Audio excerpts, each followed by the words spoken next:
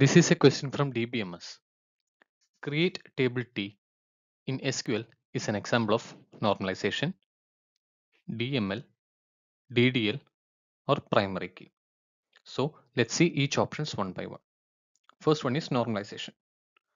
Normalization is a process in database design that involves organizing the attributes of a table to eliminate redundancy and dependency. So it is not directly involved in creation of a table. So normalization is not the answer.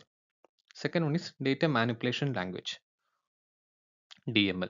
DML deals with manipulation of data stored in the database. So this involves manipulation of data, manipulation of data in database, manipulation of data in DB. This includes statements like select, insert, update, etc. So DML is actually manipulating the data and it is not part of creating. So DML is also not the right answer. Third one is DDL, data definition language. It deals with the structure of database such as creating, altering or deleting tables. So this deals with data definition, that is defining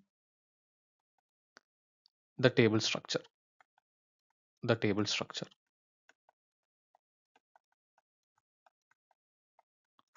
This includes mainly create statement, then delete statement, etc.